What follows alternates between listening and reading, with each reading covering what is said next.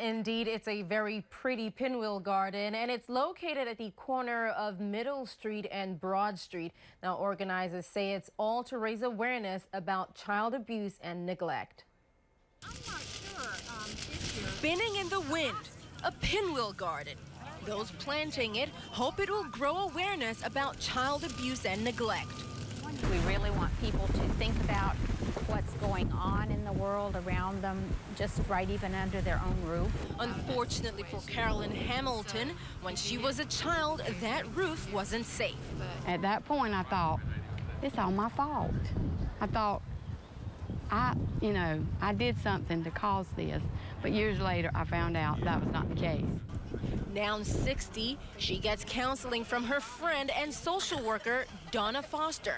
Both are advocates. They say to help neglected or abused children, their parents should not be forgotten. When you know you can't take care of them and you say, I want you to be taken care of and I want you to have a good life, that's a love I have never had to have, and it's an enormous love.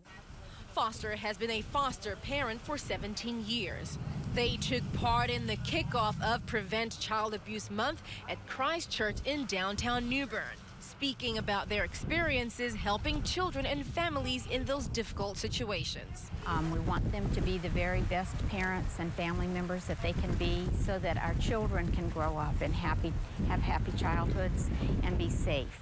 And just as these pinwheels are planted firmly in the soil, really spinning in the wind, many here hope it will be a reminder not to allow child abuse and neglect spin out of control. Now, the organizers from that community coalition say that the pinwheel represents the bright future for children. And unfortunately, for many child abuse victims, that future is dim. Reporting live at the newsroom, Adaure Achumba for News Channel 12.